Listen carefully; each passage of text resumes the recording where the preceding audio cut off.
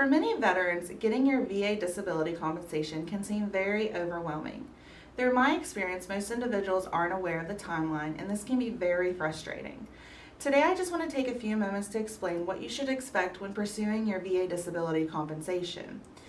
Before we begin, please note that there are several factors that determine the length of your timeline. Your location, the amount of your claims that you have filed, and the evidence can greatly impact your claims. This video is simply meant to be a general guideline for you. The first thing you have to do is file for VA disability compensation. The initial application that you have to file is called a VA Form 21-526. On average, it takes the VA 8 to 12 months to respond to your initial application. If you're granted benefits and are completely satisfied, then you are completely done. And pretty lucky because most claims are denied the first time. If your initial application for benefits is denied, you have 1 year from the date of the rating decision to file a notice of disagreement. Our firm refers this to as an NOD.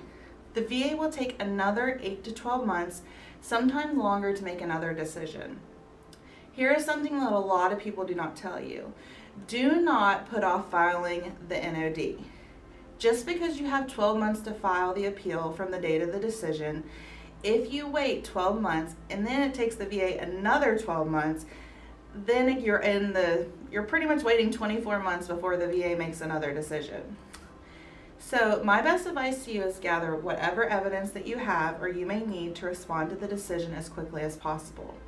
You can save 12 months by being proactive about your claim.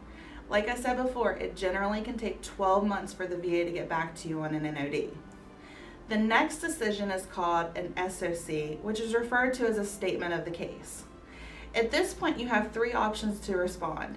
You can either schedule a DRO hearing, which is called a Decision Review Officer hearing, or you can choose to request a BVA hearing, or you can do both. Our firm traditionally does both.